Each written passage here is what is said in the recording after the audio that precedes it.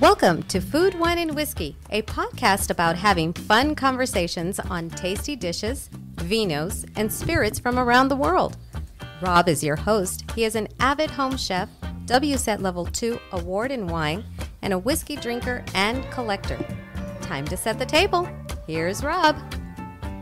Hey everyone, thanks for stopping in for another episode. Whether you're a first-time listener or you've been around for a few episodes, big shout out, big thanks to you all for listening to the show. We really appreciate that. And if we could ask you one thing, it would just be wherever you listen to the show, whether it be Google, Apple, Spotify, whatever it is, leaving us a review really helps the show, and we really, really appreciate it. All right, into today's episode. I am flying solo, as you can tell, and typically I really like having a guest on the show and kind of some bantering back and forth about a particular topic. But this week, it's been on my mind for the last couple of weeks. I watch a lot of wine YouTube, and I'm in a lot of wine groups on social media, and I see everybody chatting about these top 100 wine lists for the year for 2023. And, I'm an avid wine drinker. I have, I wouldn't say I'm a collector because I don't, collect bottles just to let them sit there. I have a few bottles. I have about 400 bottles here at the house. And so we have, an inventory of wine, if you will, at the ready so that we can drink some wine when we want to. And so I'm always looking to explore and, try new things, find new things, and, who doesn't want a wine that's good, right? If you're spending your money on a bottle of wine, you obviously want that bottle of wine to be really good when you enjoy it. But I've never used one of these lists. I've been in the wine for about 15 years now, and really, more down that rabbit hole the last probably 5 to 7 years, where I've really taken a dive down the rabbit hole. I've done a lot more research instead of just drinking. I'm really understanding wines, the processes, soils, gotten a little education in wine, all that kind of stuff. So maybe you could call me a wine geek now, a bit of a nerd, and I wouldn't be offended by that. I would say it applies. But I've just never understood these lists. And by the way, I'll give you a little tease. This episode's out today. This is Tuesday. Next Tuesday, we will have another episode out. Today, you're hearing me kind of air my grievances, and I don't want to say grievances because I'm probably going to ride the fence a little bit. I'm going to go both ways.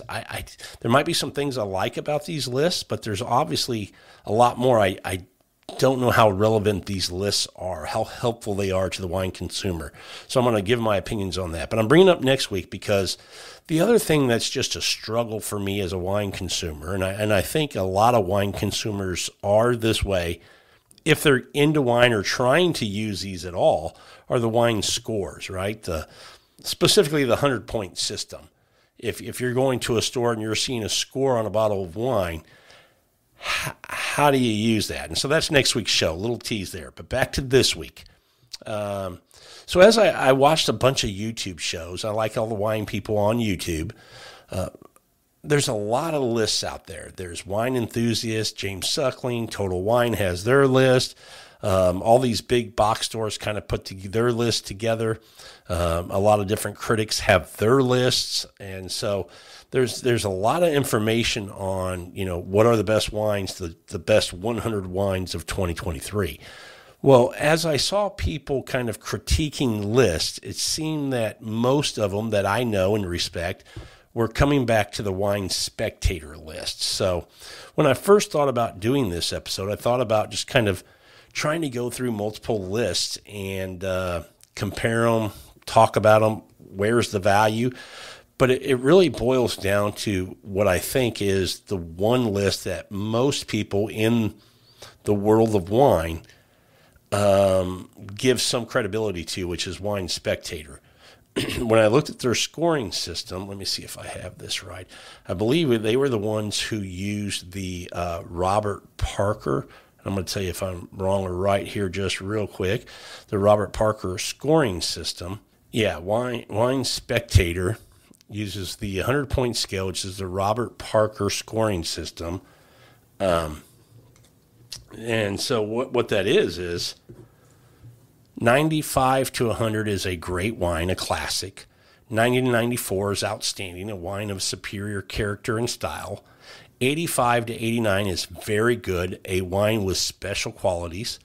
80 to 84 is a good wine, a solid wine, well made. 75 to 79 is mediocre, a drinkable wine, but it may have minor flaws. And then, 50 to 74, you just don't drink at all. So that's kind of the scoring system that they use. So when you hear these scores, that's what they've applied to it. That's where it stands. And you're going to find, for the most part, everything we talk about today is going to be 90 to 94, which is outstanding, a wine of superior character and style, and 95 to 100, a classic, a great wine.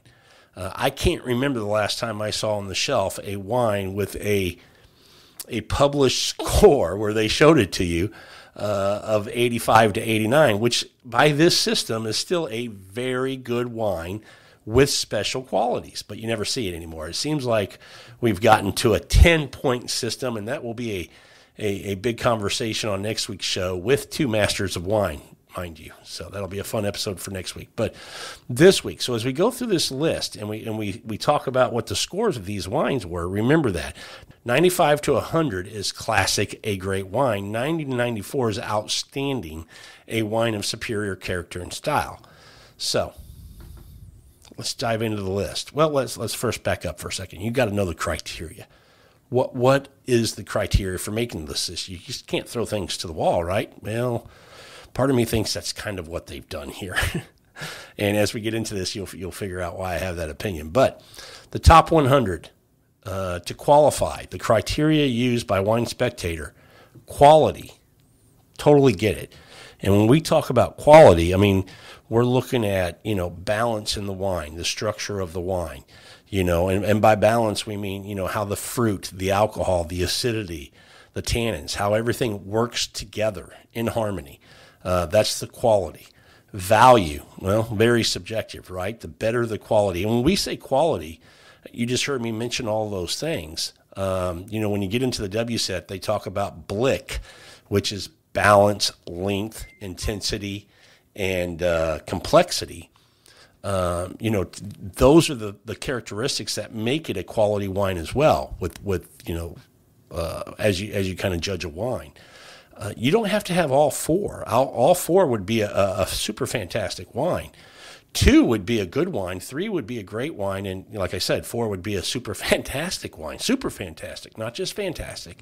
So that's how we get to quality, right? So value. Well, to the level of quality, value is subjective, man. That's what would you pay for it? Well, it's different for everybody. But to me, quality to price ratio is what's important. How good is this wine? How much did I pay for it? That equals value. And it's subjective. I figured that out on my own. You would figure that out on your own. But I will tell you this.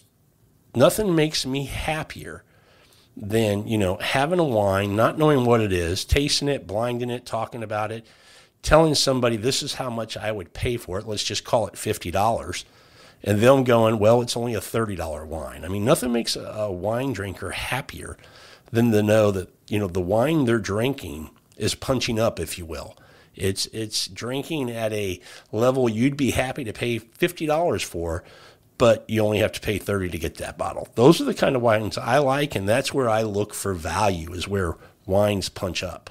The next category is availability, or the next criteria is availability.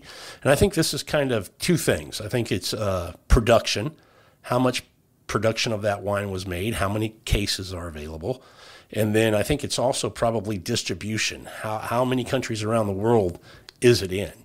Now let's stop for a second and talk about Wine Spectator. It's an American publication. So I think a lot of this is driven by these wines being available in the United States, right? It's an American publication. Most of its readers are going to be in America, and when they see this and they want to go to their stores and shop for these wines, they want them to be available here. So I think that's I don't know that for sure, but I think that's probably what's driving this.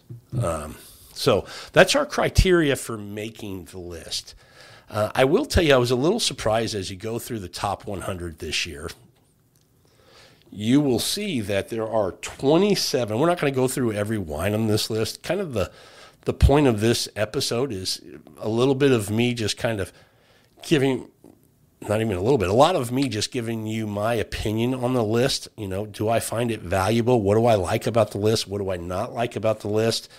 What am I confused about the list? All these kind of things. Just me kind of venting, if you will, and trying to figure this out. And the hope is, as you listen to this, you might, figure out some things along with me. Or you may, maybe I make you trigger something to make you think of something you haven't thought of before. Maybe you've been buying wines off this list just because they were on the list. And now you're going to kind of reevaluate how you look at those wines on the list, based on quality, value, availability, your palate, your price point for what you want to spend on wines, things like that. Because price is a big part of this as well. So, let's see here.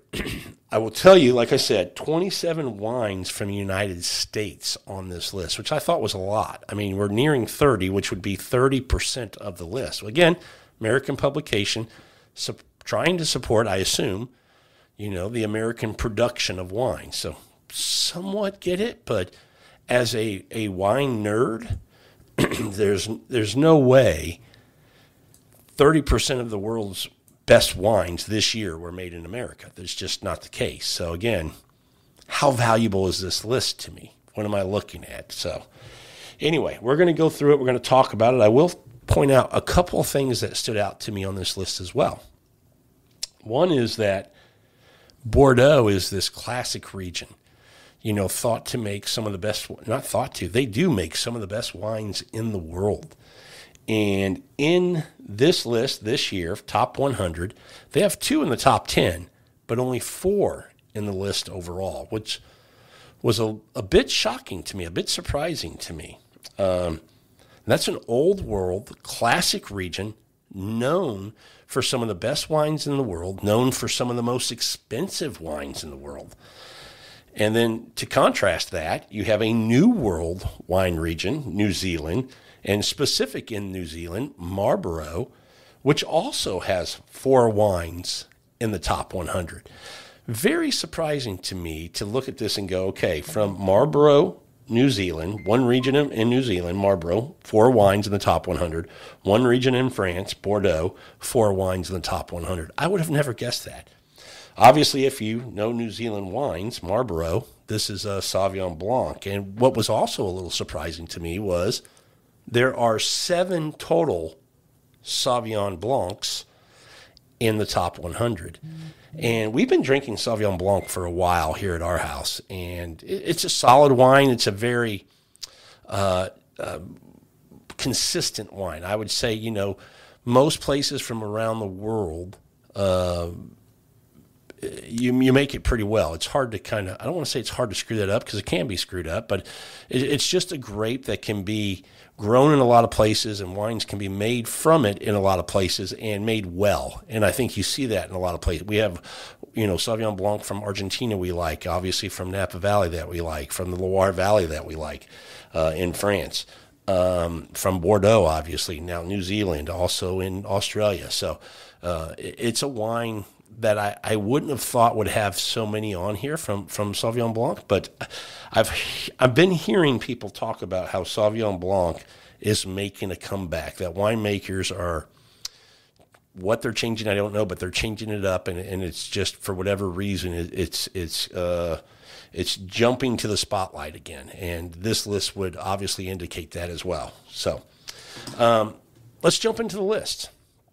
I'm going to start at number 100, and I'm just going to jump all around. And one of the things that I want to talk about is vintages are all over the place. Point systems, points, the scoring of these wines. Again, it's going to be between 90 and 100 on all of these. There's nothing below 90 on this list, are all over the place. And price is all over the place. So here's the thing. Let's start. I said I'm going to start at 100. I'm going to start real quick at wine number 1, the number 1 wine in the world. The top 100 this year is Argiano. It's a Brunello di Montalcino from Tuscany, from Brunello, from Montalcino. It's a Brunello, a Sangiovese wine, 2018. The score that this wine got from Wine Spectator is 95. The cost for this wine per bottle, $90. Well, a lot of you would look at that and go, or hear that and go, $90, man, that's a big number. And it is a big number, no doubt about it. But I will tell you this again. I said it's everybody has their kind of spectrum on the price scale of what they would pay for a wine. This is something that if I found it, I would probably pick up at least one bottle.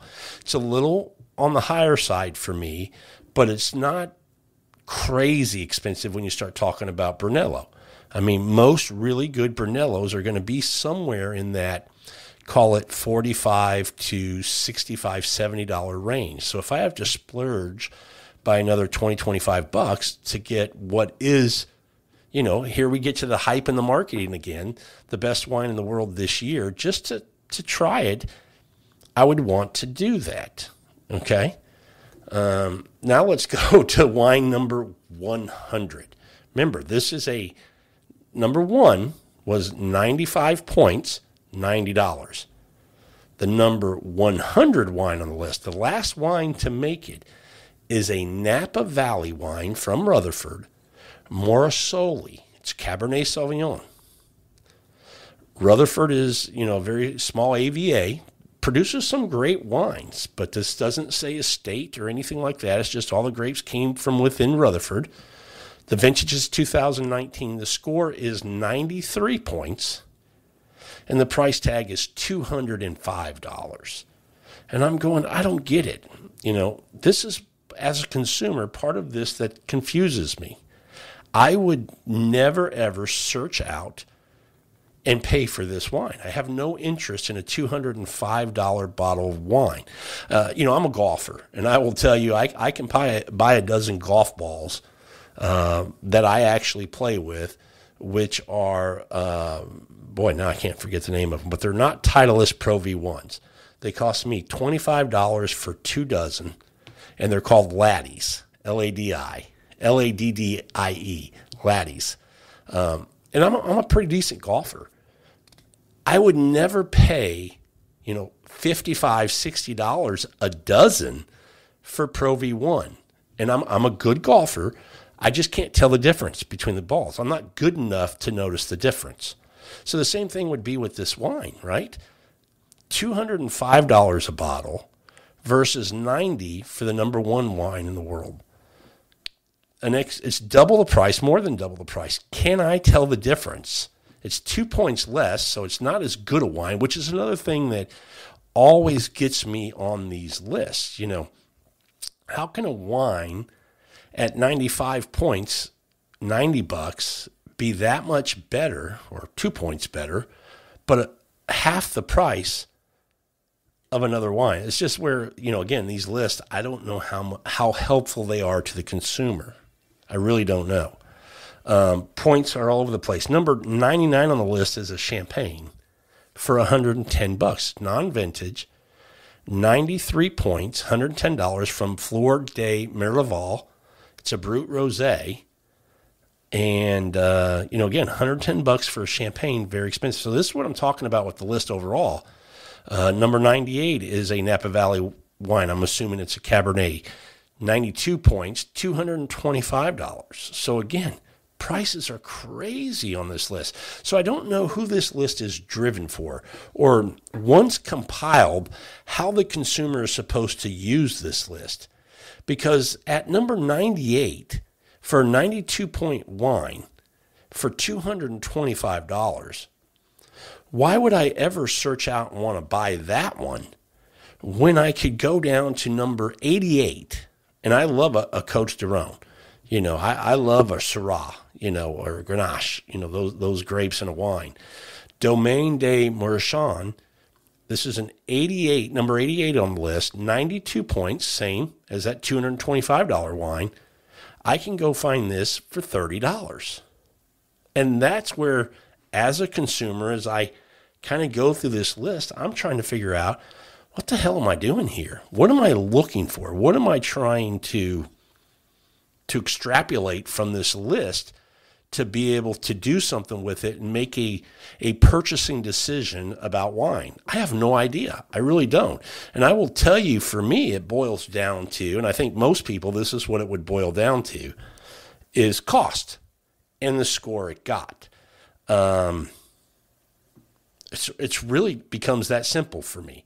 I don't know if it's that way for everybody. I'd love to hear. And by the way, you can communicate with me on social media at Food Whiskey on X, formerly Twitter, at Food Whiskey.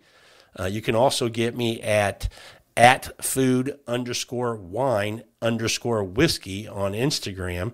And then we have a Facebook group on Facebook called Food, Wine, and Whiskey, if you want to join there. I would love if anybody's listening and wants to give me some feedback or thoughts on how, if they use this list, and if they do, why they do. If they don't use this list, why they don't. But yeah, I've never bought a wine off a wine list like this. And to be honest with you, typically I don't even pay attention, to be honest with you. I don't even look at them.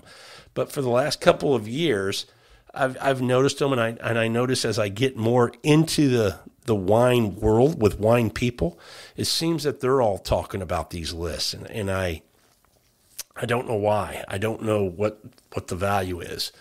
So let's go through some more of this list. Things that might stick out to me on wines that are maybe too high of price, or maybe wines that I think I might want to try because I think it's a good price. As we go through here, we'll tell you, here's some that I would say is a great value, that ones that I would try. So when we get down to, I mentioned number 88. That's kind of where this window starts of what I think are some good priced wines that if I found them, I would love to try them if I could find them.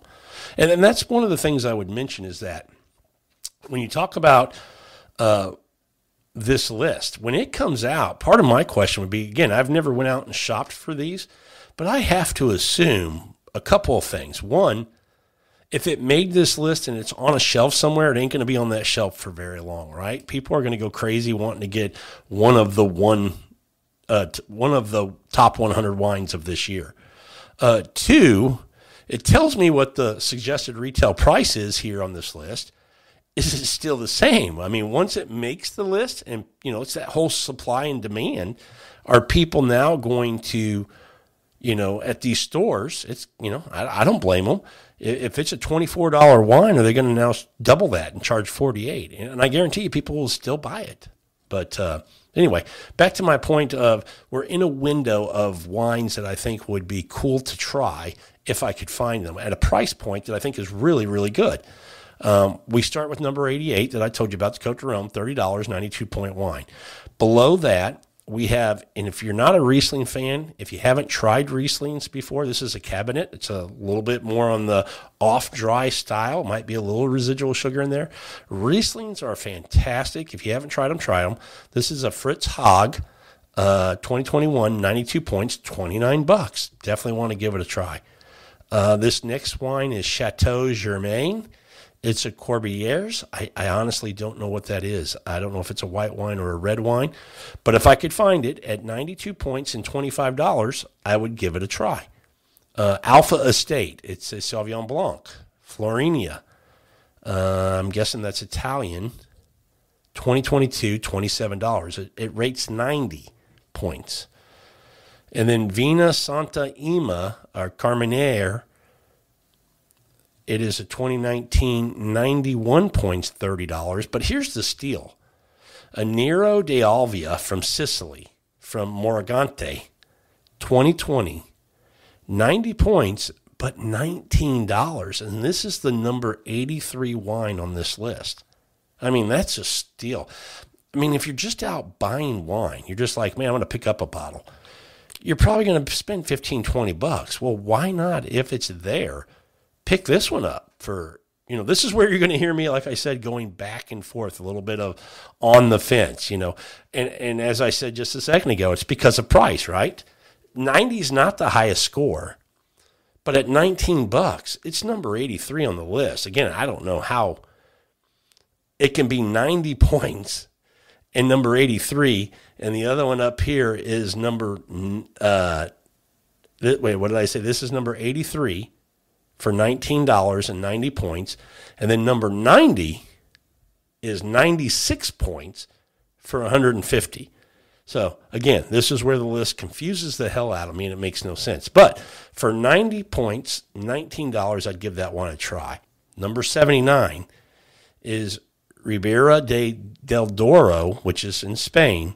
And look, if you haven't had Spanish wines, one, they're fantastic, and two, they're great value. And this is an example of that. This wine is Bella from Ribera del Douro, 2021, 91 points, $20. How can you beat that? $20. Can't beat it at all. But, again, that's number 79, $20, 91 points. Number 80, which means it's a worse wine. Worse in the sense it didn't come in as high as this one. Not worse that it's a bad wine, but worse, 91 points for number 79. 80 is at 96 points. So we're going from a wine that it's outstanding. I mean, it's good. It's got some really cool characteristics to it, to a classic, just a stunning wine at 96. But it's not ranked as high. This is where this list confuses the hell out of me. The next two wines, 72 and 71. Poggio San Polo, a good producer. This is the Rosso di Montalcino. 90 points for the 2020 vintage, but $25. To me, that's a great value. 90 points doesn't bother me. I mean, I don't know what that means, but again, we'll talk about that next week. But $25 for a Rosso di Montalcino, I'm going to pull the trigger on that probably all day long. And then number 71 right below that also caught my eye because it's a Riesling, a cabinet from the Mosel in Germany. It's Selbach Oyster, which is a very well-known producer, quality producer. It's $23. So at number 71, you can't beat that at all. Number 65 caught my eye because I know Groth, however you say it, Groth. It's a Sauvignon Blanc from Napa Valley, 92 points.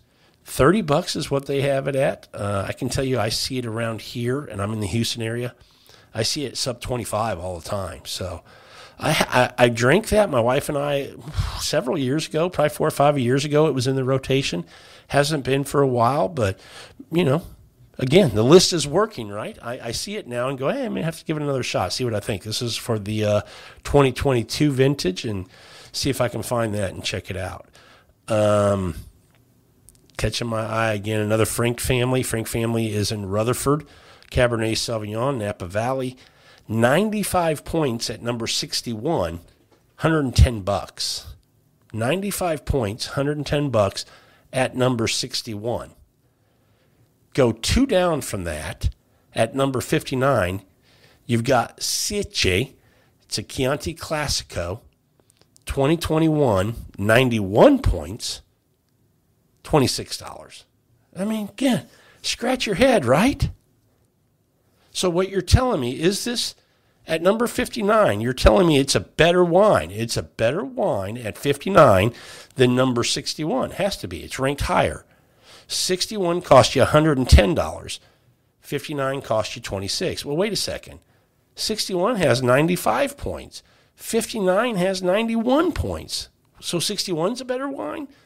Beats the hell out of me. That's why I'm doing this episode. What does this really mean?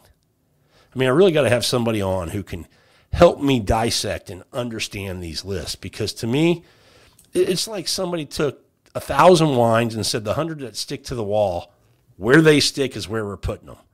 Joel Gott, Sauvignon Blanc. I'm not a fan of Joel Gott. This is the number 31 wine in the world, and it's $12. The score on it's 91 points.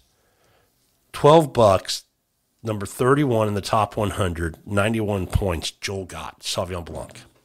I don't know about that one. Going through here, boy, I tell you what, now we're getting down into the 20s. We're getting some bigger price tags again. Although I will say on this list, I looked at some other lists. This list has way more wines. I would say over half of the wines are below $80 on this list, where I looked at, James Sucklings and Wine Enthusiast, and they had some crazy prices on some wines, on most of their wines on those lists. And so this, I think, has done a better job as far as, being consumer friendly, as far as cost. So good job there, Wine Spectator.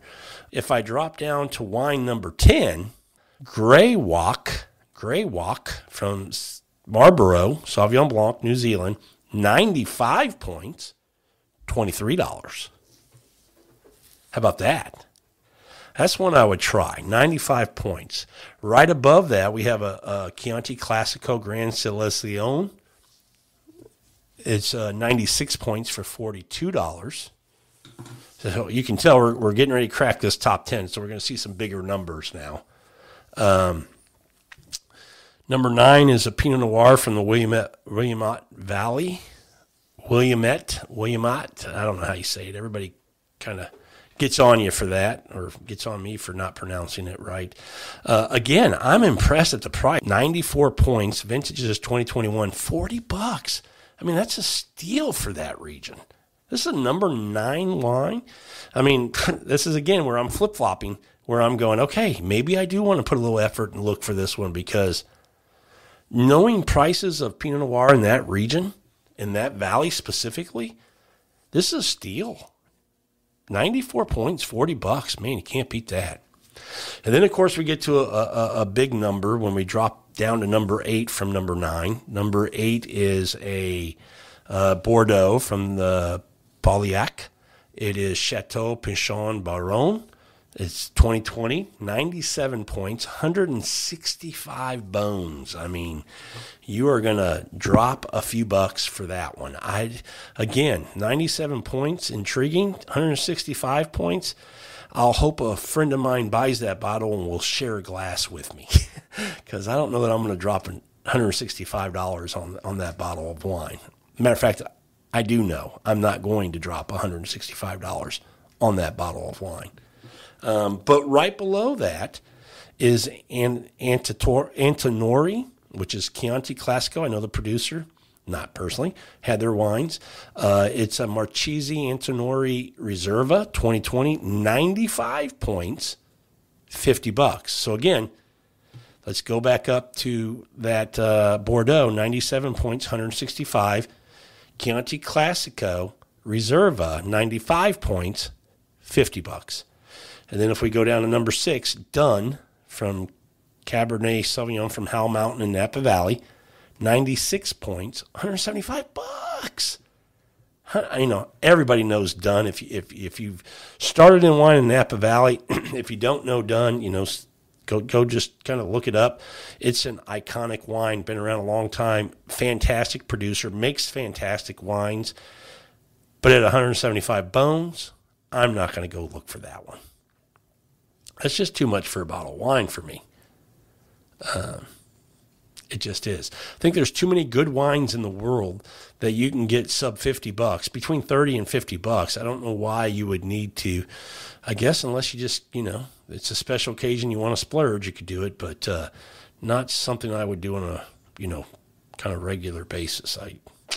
There is one on here as we get ready to finish this episode up. Rain is one, R-A-E-N, Rain, from the Sonoma Coast in California. I've heard a lot of people talk about this producer. They make Pinot Noir. This is Royal St. Robert Cuvée. It's a little pricey. It's a lot pricey for some people, $70. But at $95, when I talked about the Willamette Valley being around $40 at 94 points, this is 95 points at $70 in the Sonoma Coast.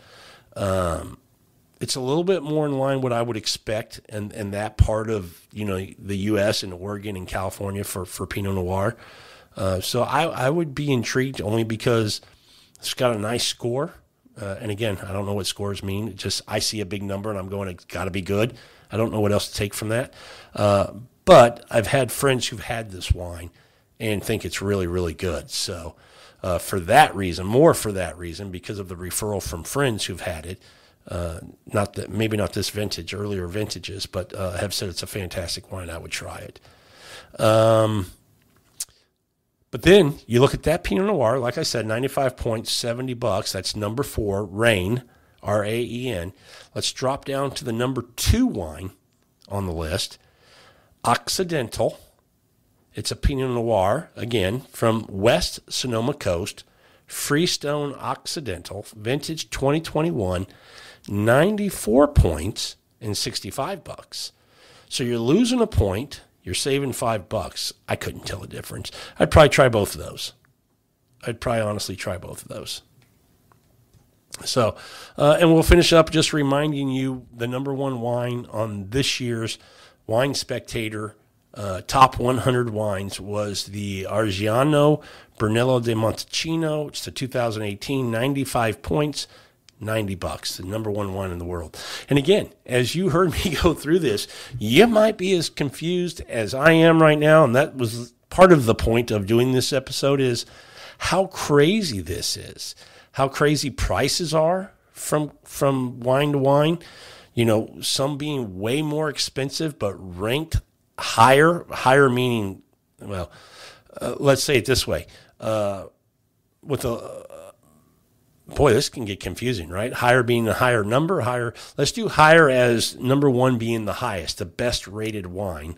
So some of these wines have a big price tag, but are ranked as a lesser wine than other wines with a much lower price tag, which is confusing. And the point systems, some are a higher number, meaning like number 8 or 9 on the list, with a score of 91, and other wines are, 27 on the list with a score of 94. And it's like, how can that be? So, again, I have no idea, and I know I wasn't much help for you today, but hopefully it was a little bit entertaining and made you think about this list a little bit more. I have no idea how this list is put together. I will tell you, ultimately for me, I look at the list and try to find, are there wines that I've had and did they make the list? And maybe I want to buy them again. Did I like them when I tried them? You know, asking those kind of questions. But the only other thing would be, in my price window, are there wines that I want to try? And, you know, like I said, I've never bought wines from the list before. I think I kind of could, because I've become this wine geek, this wine nerd. I think I want to do that now. So I think I'm going to take this list and see if I can't find some of these within my price window to try. And that's really all I get from this. You know, are there some wines on here that I want to try within the price range that I want to spend?